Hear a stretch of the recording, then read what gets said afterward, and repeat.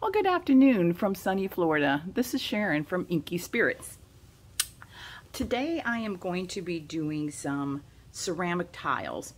I started videoing earlier and then I realized I forgot I was taping and had a conversation with the neighbors. The UPS guy came. I got two of my coasters done and they're over there drying. So this was the first one. Let me go ahead and show you real quick. So this is the first one. It's got a beautiful pearl shimmer to it, and I'll show you the colors I'm using. So that's over there drying. And then this is the second one. So this is the second one. Super happy with this one. This is my favorite so far. So look at that. And believe it or not, I am only using two colors and then my base color. Now, I will say, since I didn't go through the steps initially as far as preparing, I will tell you a little bit about what I'm doing up to this point. I have these ceramic tiles with the gloss on it, and it has a gloss finish. You can get them at Home Depot, Lowe's. I usually get them online, but however, you know, you can get them from your local hardware store very cheap. So they have the little indentions on the back. A lot of people tape off the back of their coasters. I do not. The majority of this will be covered with a cork backing, and I like it when it has the color on the back. Whether it's my base color or some of the color that's going on it, but I like it with a little bit of color on the edges. So I do not tape it off. So you take the ceramic tile, and then the first thing I do is I wipe them down, which I've already done, with a little bit of isopropyl alcohol. And that gets rid of any oils, dirt, substance, anything that might be clinging to the tile. It will clean it off. So, and it will help the paint adhere to the tile better if it's nice and clean of any debris and oils. Okay, so I'm going to go ahead and finish up. I'm going to do these last two tiles. So a little bit about myself. My name is Sharon. I'm from Florida. I'm in the central west coast, near Clearwater area. And I have been doing different crafts majority of my life. My family does a lot of homemade stuff. Costumes and such, and during the pandemic, during the downtime, my sister and I did a lot of craft stuff. We do a lot of different crafts, and I started and I fell in love with alcohol inks, and I do a lot of alcohol ink art, mostly flowers. So that is my first passion, and I've been doing that for a little over a year. And then I was watching YouTube when I was learning the alcohol ink, and I saw an alcohol ink artist that also did acrylic paints. And there's several of them that do both. So I thought, God, that looks like a lot of fun. So I dove in. So, and there, I watched tons and tons and tons of video, and it's very overwhelming because there are so many different techniques you can do when it comes to acrylic paints. So I love doing the coasters, the jewelry. I love doing pours. So you just gotta pick the one that you like the best and stick to it and do whatever you do, have fun doing it. And I really have a lot of fun doing the coasters and the jewelry. Different techniques on the pours. If you get into acrylic paint pouring, there are so many different techniques, and you're going to want to try all of them. So some you'll be really good at, some you'll struggle at, but practice or pick one that you're really good at, and the one that you have the most fun with, and that's probably the most important. I love Dutch pours, and I love flip cups. So, but I kind of tried different ones. So the paints I'm using today, to get back to what I'm doing here today, I've only been doing the acrylic paint pouring maybe 6 months, if that. I don't even think it's been that long. And I started my YouTube channel to kind of videotape my journey learning the acrylic paint pouring. So with that, I'm also bringing in the alcohol ink world and the craft world. So I'm hoping to get my YouTube channel going in more videos. So I'm brand new. There's probably 6 videos right now. So I got to grow it. And by growing it, you get more videos up and you hopefully get more followers and subscribers. So today, of those tiles I just showed you, hi! I'm just using 2 colors plus the base. So my base color is a black, and this is Color Place by Walmart. Before it became scarce and hard to find, I bought a few gallons. So I'm still working on that. So I do have that as my base. And the simple 2 colors, that's it. And you'll see it turns into more colors. You start with 2 and it turns into multicolors. So I will tell you a little bit about this paint I just started using. A wonderful acrylic paint artist and musician, I might add, with a beautiful voice. Mixed Media Girl. Definitely look for her on YouTube. She has a lot of tutorials for beginners and different techniques. She does different techniques too. And she came out with her own line of paints. So I am one that likes to find paints that are already ready to pour, because when you're first starting out with this medium, you will see that everybody has a different recipe for pouring mediums that you would mix with your colors. So I find it as a beginner to try to find paints that are already ready to pour. And then I can eventually start gathering and trying my own pouring medium. But right now, I want to make it simple for myself. So I have some ready to pour paints, and I started out with some Artist Loft that was ready to pour, and those are good for beginners for practice. But if you're going to start selling your pieces, you want to get some better quality paint. So I moved up to Boom Gel, which is this one here. This is already made, ready to pour, and it's my favorite. I absolutely love, love, love it. And they have 2 different lines. They have their flat colors, their base colors, and then they have this pearlescent line. So they have a lot of colors that have a pearlescent hue to them. And today I am using their pearlescent pearl, which is, you know, obviously a white pearl. So I'm using that with Mixed Media Girl's Primary Red. So, and it makes, you can't see it on the camera, but it has this beautiful shimmer to it, and it's really super pretty. So I'm going to go ahead and finish the last 2 coasters. I'm going to have you guys watch why I do them. So I'm going to move that one off to the side. And kind of an important thing when you are doing your pieces, whether it's on canvas or tile, is you want to work on a level surface. This is pretty darn level. So obviously your level surface is between the 2 double lines, and it is between there. So I am level, but you will still see your paint move. So, you know, just work with it, right? So I'm going to put my base down, and I'm going to put enough to cover my whole thing, since what I am doing is what we call a balloon kiss. So it looks like I'm putting a lot of paint on there, but not a lot comes out right there. But I want to cover the whole thing because with the balloon kiss, you don't have to, you're not necessarily tilting enough to get it off the edges.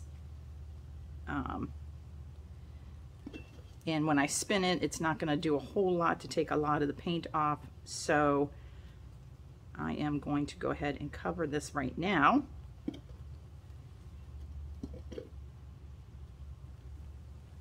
And if the video is not too long, if I have some pretty spillover, which I usually do, I'm going to show you what I do with those. the spillover is obviously the extra paint that goes on your surface here, down here. So I make jewelry, I make card protectors, because I'm also a poker player. So you got to protect your cards when you're at the table. So I make card protectors, which have been very popular. I make magnets, I make jewelry, I make paperweights. So there's lots of things you don't have to waste your paint. It's you know, because paint's not cheap. You don't want to use cheap paint. So I do reuse this, and I'm hoping that I get some color on it, and you can always add color to it. So okay, let's get down to it. It's the fun part. All right, so I am doing what we call a balloon kiss. And what you're doing is you take a simple, ordinary balloon, and you're gonna dip it on the paint. So let's give it a go. All right, let me see if I want to do, I think I do want to put a little bit of black down first. Okay, and then I'm going to go ahead and put my color down.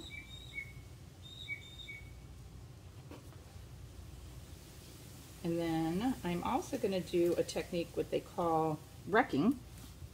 And that's when you take an object, whether it's this, I use a skewer, it's a wood skewer, and you take it and you swirl around, and you'll see when I get to that point. Now I'm gonna put a little bit of pearl.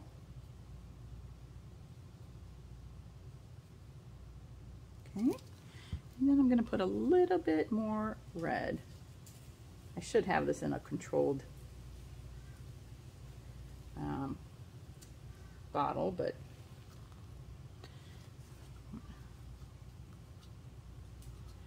okay.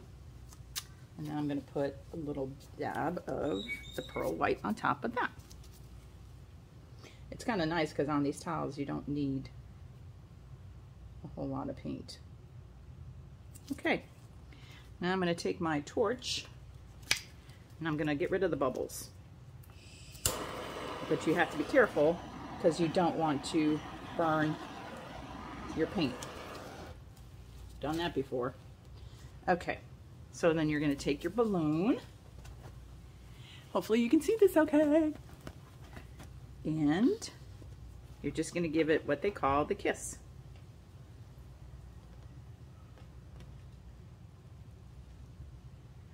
Now, don't panic. It's like, oh my God, all the color's gone. It's not. It just got pushed down a little bit, and we're going to bring it back.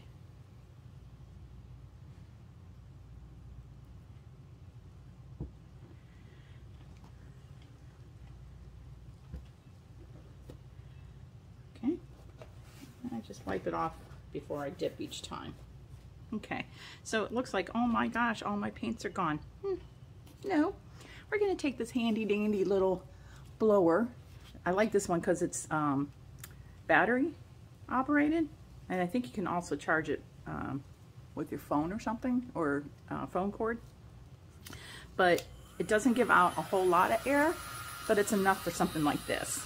So I'm going to move these around a bit, and when I do that, it's going to bring that color out underneath. Okay.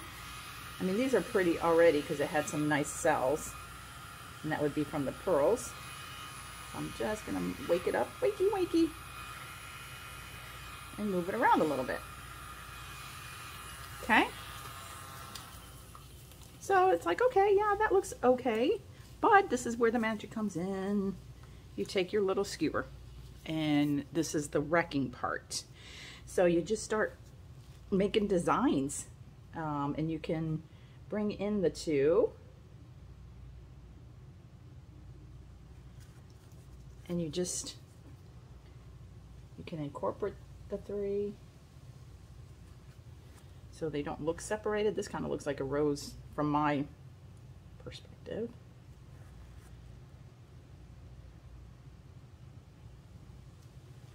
just gotta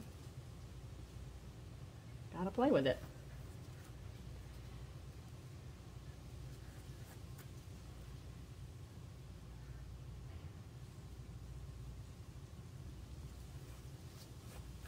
It's so much fun and a great stress reliever.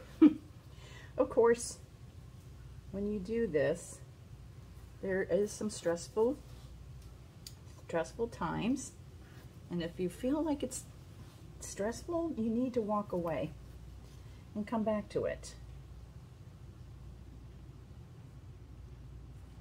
because this is meant to be fun.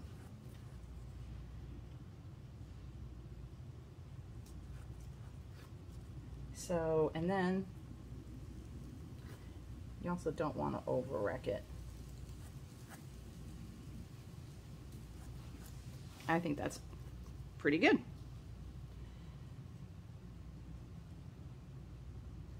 Yeah, I think I'm going to leave it. Okay, so I'm going to give it another torch in case we cause any more bubbles. And what's nice is that each one of these coasters is a little different. So this particular technique doesn't really cause any extra paint per se, because when you do a pour, usually any kind, you've got major drippage. So, but I think I might, when I'm done, add a little bit of red and pearl into that and then dip it. So that would be really pretty. So what I'm going to do is I'm going to go ahead and take it to the spinner. And I don't have my camera set up to watch the spinner. So what I'm going to do is I'm going to pause you and bring you back after I spin it. So be right back. Okay, so here we are after I just did a couple spins, one each direction. So one clockwise, one counterclockwise. And you can see how pretty that looks. So it blended it very nicely, and that's kind of what the tilting does. So I don't know if you can see that pearl and shimmer. It's so pretty. So pretty. So what I'm going to do is, I kind of did it after I took it off the spinner, but I take this little tool here. You can use a skewer, you can use any end. You just want to make sure that you wipe off your drippage, but I did do it over there, but I will come back and have to do it in a few minutes because you don't want any drippage. So I'm gonna go put this one over here to dry with my other two. This is a gorgeous set, when I'm done, I'm making all four. We'll come down and take a closer look and see if I can't get some of that pearl to show up on camera. So, all right. So we have one more to go. All right. One more. All right. I'm going to go ahead and cover this one up. It feels like I have a clumpy clump. Sometimes these will clump. So all you do is you take your nice little skewer here and feed it through. And there it is. That's your clump right there. So I actually have skewers that are skinnier. And it just feeds it right through. There's your gunk. There's your goopity goop.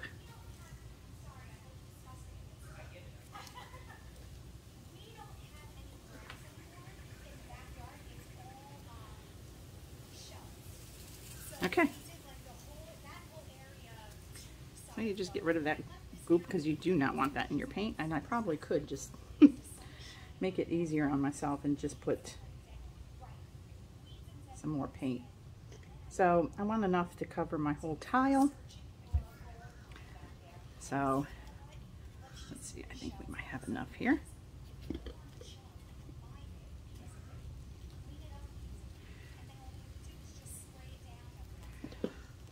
Makes it easier to pinch the sides. You can save some of the paint from running off.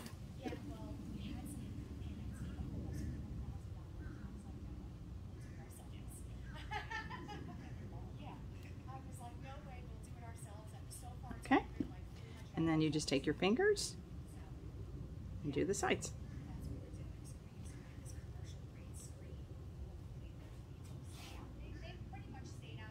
Okay, and then I go ahead and wipe the bottom just to not let that dry while I'm doing my piece.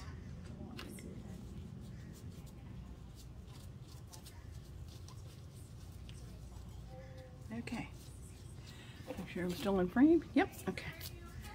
So, all right, so we are going to put just, I need this back on.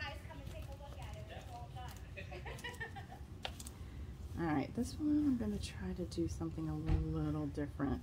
I think I'm gonna do, well no, because I'm doing a balloon pour, so, I mean a balloon kiss, so I probably should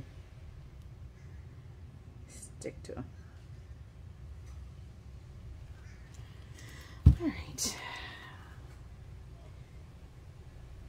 A little bit of the red. I'm not gonna worry about the drippage because it's all gonna be incorporated.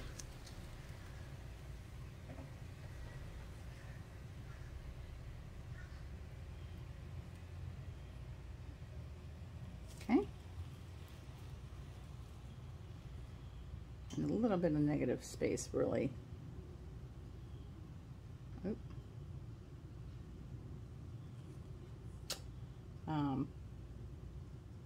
When I'm done with this one, you probably noticed that these colors, I put a black base,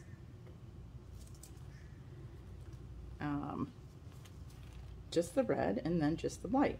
But when that was all done,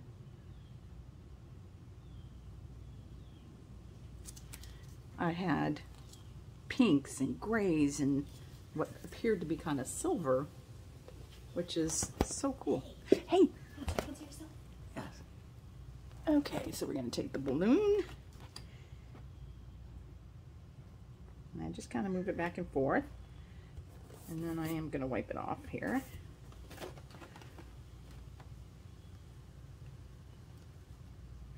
Move it just around a little bit, and I might bring some of that color over there. And then I wipe it off each time. So this one I'm gonna try to bring it back. Okay, so that looks nice and simple, and it's kind of cool because I did not use any silicone. I did not use any cell activator, but because of the bloom gel is a kind of a metallic pearl, it's caused these beautiful cells. So I love it. I don't even know if I want to, well, it's got to kind of be, you want them all to kind of look consistent, so I'm just going to go ahead and blow it around, and I'm going to try to leave some of that pearl.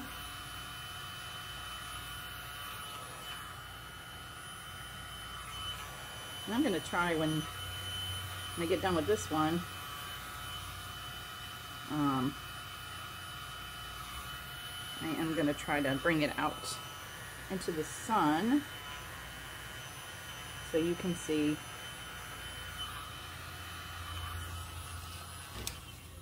the beautiful shimmer. I'm going to go ahead and cover this. Really love this red. It's a pretty red. Goes beautiful with this pearl. Okay, so now I'm going to do my little embellishments. So you just got to let it kind of talk to you, you know.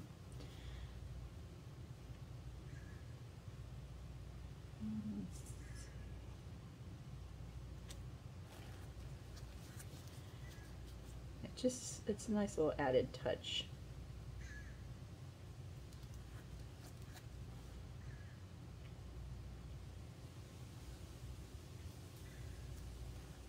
It looks like a spider web here, so I'm gonna get rid of that.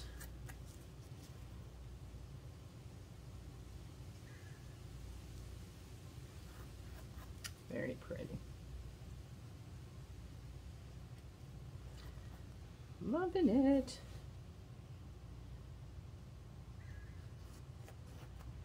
Alright, I'm just still not happy with that little area. Okay, this looks obscene, so we're going to get rid of that. Alright, so just play around with it until you're happy with it.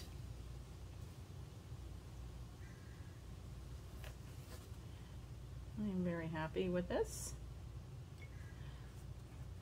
Okay, so I'm going to pause you for a minute. I'm going to take it to the spinner, just give it a couple spins. Okay, this looks like a drippage, so I'm gonna give that a swirly whirl. All right, first thing I'm going to do is get rid of the bubbles.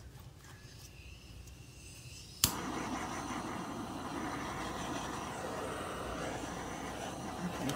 All right, I'm going to give it a couple spins on the spinner, and I will be right back. Okay, so this one has been spun. It doesn't have as much negative space on there, but it does have some black, so I'm okay with it. So look how pretty that is. I love it. So simple. And see what I was talking about with, I'm just using the white pearl and a red. Now we have some pink in there, some silver, some gray, and of course the black, the red, and the white, and it looks beautiful. So I'm going to go ahead and set this one down, then I'm going to bring you down to see all four of them together, and then we're going to go outside and see what it looks like in the sun. Okay, so here are the 4 coasters we did. So that was the first one. There's our second one. I think that one's my favorite. Then our third. And then our fourth. All of these turned out beautifully, and I'm so happy with them. So what I'm going to do is I'm going to line these up here, and then I'm going to take you outside in the sun to show you how gorgeous they are in the sun. Let's take my favorite one out there. So I don't know if you can see. I think if I turned on my flash you might be able to see, but we're going to go out in the sun. Some natural light. Let me see if I can see that shimmer.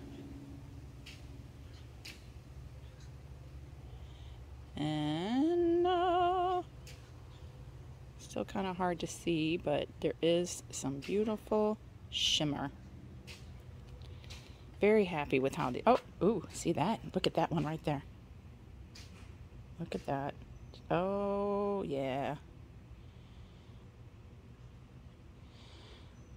Beautiful.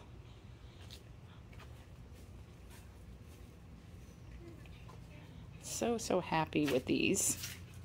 So, and I think somebody will be very happy with these coasters. Please excuse my desk area. I do have a puppy pad down there. So, I am thinking about it. Let me show you something real quick. Okay, so here is my area after my pour, which this is very minimal as far as what we have as far as spill off. So off of the coasters, the extra paint, I'm very proud of myself because there's very little here. But what we have here obviously is our red, our white, and our black. And I'm just going to do a little bit of embellishment to make it look prettier. Kind of like what we did with the coasters. We're just gonna kind of make it pretty, because I'm going to show you what I do here.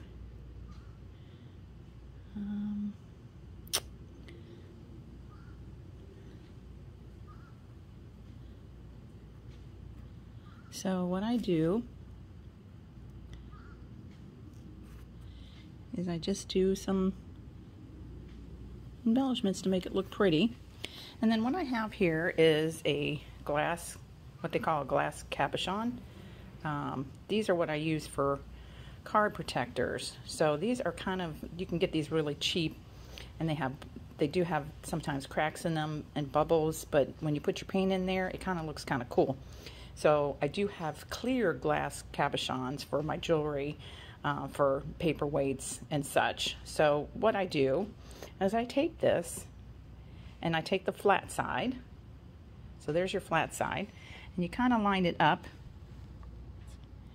to a spot in the paint, and then you just kind of press it in there. And then what you have is that. So I didn't get a whole lot. I have an area that's, and what I do is I can go back in and dip that area that didn't pick up paint for whatever reason. I can just give it a second dip. And sometimes it's, oh my gosh, I just ruined it. I stepped it down in the paint. I mean, on the thing. Now I don't have any color. Crap. I'm gonna have to cut this piece. Well, so much for that, but that is how I do my cabochon. So that was a boo-boo. So I may just take, I don't think I have enough paint here to bring out the red. No, it's too dark. Let's see if we can't create some. I'm going to put some paint. Let me just keep the color. Okay. And then I'm going to bring in a little red. I mean a little white. Oop. So much for a little. All right, so maybe we'll focus on this area. So you just kind of take it and you just make your designs. It's kind of hard with the puppy pad because it's a cloth, cotton kind of. I might have to